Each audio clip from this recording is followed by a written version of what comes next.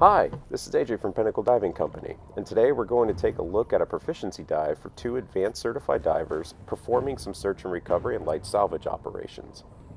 Now these two divers here did a really great job at coming together and working as a team to make this dive successful. This bag that you're seeing here weighed 18 kilograms, which is 40 pounds, and believe me, it was a massive pain in the butt to get down there. It sat at 18 meters, which is 60 feet, on a sandy bottom, as you can see, in a well-protected area with no boat traffic allowed, so divers only. Prior to the dive, they did everything needed to make sure that they had all the right equipment, and then they discussed diver positions and roles and responsibilities for each diver. So as you can see, they're dividing the work appropriately, right? They discussed who was to do what, when, and how, who carried what equipment, who rigged everything, who was going to fill the bags, who maintained control of the load, who controlled the lift bags to keep them neutral during the ascent phase, and so on. So what we're looking at right now is they're rigging the bag. During the initial planning phase of the dive, they calculated that they needed 2 of these 50-pound lift bags to lift this load. They estimated the weight and by the volume of the bag, its displacement, and of course used that information with the depth, and they came up with a volume of gas necessary, and they figured that they needed 2 of these bags. So right now you can see that the bag is being rigged using a locking, climbing rated carabiner, and then the other diver is going to take over after the tank with the appropriate gas in it is staged, and then fill the bags. Now the purpose of this dive was to simulate recovery of a weighted object underwater, but the exact weight was supposed to be unknown. The diver's initial job was to use the appropriate search patterns and techniques to find and locate the object, then mark its location, and then measure the object to determine its volume and note its depth. From here, they would return to shore and use that information to calculate the object's displacement. Knowing the general characteristics of the object allowed them to perform a relative estimation of its weight. And then taking its estimated weight, displacement, and depth, the divers would be able to calculate the gas volume needed to lift the object from the bottom in order to recover it safely.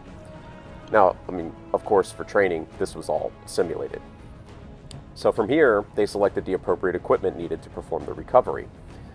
They calculated that they needed these 2 lift bags, like I said earlier, for the volume of gas necessary to lift it, to lift the bag off the bottom, and an appropriate cylinder size with the amount of gas needed.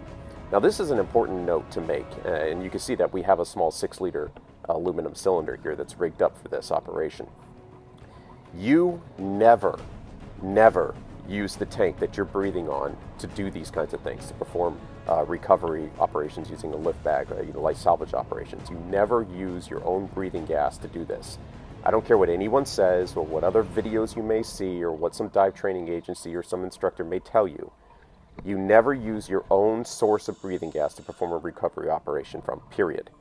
That means, even if the bag is an open style bottom bag, you don't stick your regulator up underneath the bag and fill the bag. You don't do that.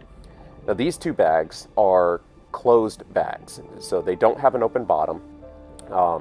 And even if they did have an open bottom, there's 2 types, right? You have an open bottom, which is just an open bottom bag, and then you have an open bottom with a flapper valve in it, similar to what an S&B will have.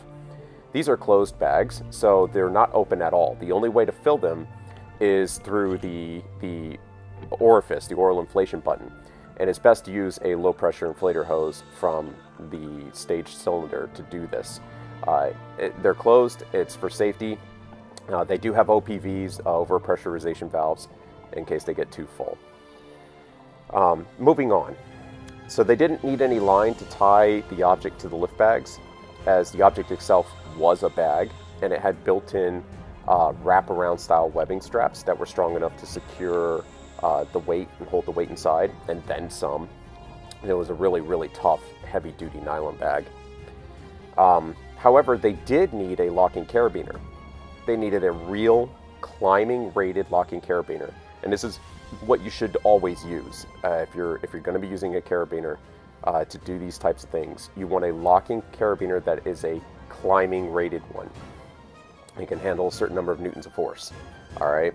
You don't use a non-rated carabiner, and you don't use a simple open gate style carabiner either, for safety. If the bag jolts, or when it hits the surface, you know, if the load shifts, there's a chance that it could come undone from the carabiner. It can come out and then fall down, right back down to the bottom. You know, and many people have these fake carabiners that they use for like their keys and stuff. You never want to use any of these. You always use a real rated carabiner that has a locking gate. And then before the operation, again, like I discussed earlier, they devised a plan, an appropriate plan for the dive. So as you can see, they filled both of these bags. Well, they filled one and then filled a little bit in the other one. Once it was neutral, they began lifting up. And exactly according to plan, like they should. One person is controlling the bag and the other person is controlling the load underneath.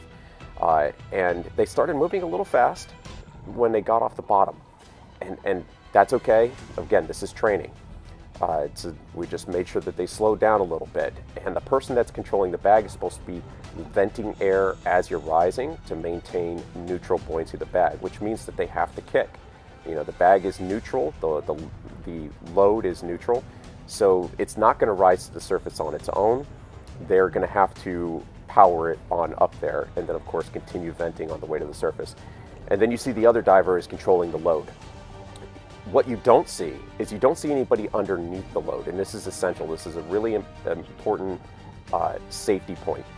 You never, never, never, never, never place yourself underneath a load that's being lifted. If anything were to happen and that load came down on, broke free, it would come down right on top of you and it could kill somebody. It could cause serious injury or grave harm, right? So you always make sure that people are clear. You know, the divers are off to the side, and there's a person that's controlling each component of the lift. The bag is rising at the maximum safe ascent rate, so they're planning for 9 meters per minute or 30 feet per minute to get the bag off. The dive total time is less than 15 minutes. They are nowhere near their no decompression limit, so it's safe for them to bypass the safety stop and come right to the surface. This is one methodology you can use to do this. Many other people teach this skill to bring the bag across a distance to get it to the shore. But here, I mean, this is perfectly fine to get it to the surface. All in all, I think that they did a really great job in getting this bag all the way to the surface safely. Once it broke the surface, and you saw the bag kind of jolted a little bit, which is expected at this point, they needed to establish their own buoyancy. And then after that, they needed to fill the second lift bag again for safety so that it floated. And then that was the end of the evolution.